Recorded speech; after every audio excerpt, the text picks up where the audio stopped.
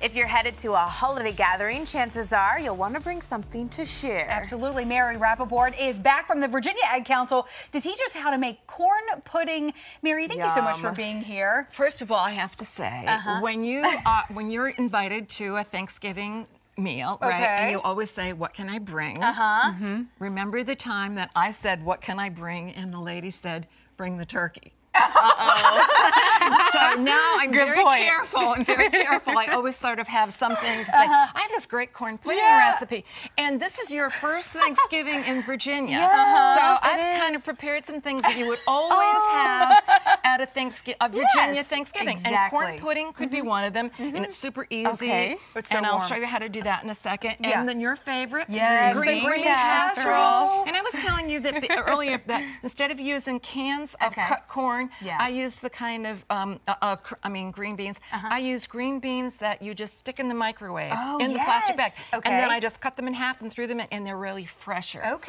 But still used. And also added some extra mushrooms. Oh, yes, I love extra mushrooms. And then, of course, they always have deviled eggs in the South, no matter where you have the meal. And so instead of doing a lot of work deviled eggs, I just bought the hard-boiled eggs that are already done, sliced them in half, and put pimento cheese on top. They look that is very southern. Isn't that very southern? Is super southern. I'm finding out. So these are, and then always in the South, you would always have your own specialty cranberry sauce. So this, and then you add the turkey or the ham. Okay. Corn pudding. 4 eggs to start off with. 4 eggs. And then we're going to put in.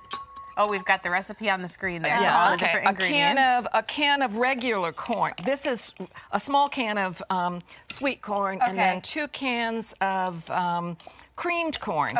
And you don't have to get the fancy brands because they're just all going to go in together. They're all going to go in here together, and we kind of move that around there. It's a pretty color. Yeah, it is pretty. And then this is some cornstarch. What did it say? 3 tablespoons of cornstarch, onions, just dried onions, which are really nice to have in your cabinet. Some seasoning, salt, and it could be anything you have that has seasoned and salt. And this is dry mustard. Mix that all together. Mix this up together. And you can actually do this ahead of time the day before and let it sit there. Okay, and this is a 1/4 of a cup of melted butter. And then a 1/2 cup of milk, any kind of milk you want. Mix it all together. It goes in a greased casserole dish. You grease this, put it in the casserole dish. 350 degrees. You bake it for an hour, but halfway through, you kind of stir it up. And I really want you to try this. Go ahead and this is the best part. I'm like, can we just get to the eating part? It should still be nice and warm. It's a wonderful flavor. It calls for sugar, but I didn't add the sugar. I thought the corn was sweet enough. It is. It's perfect. What do you think?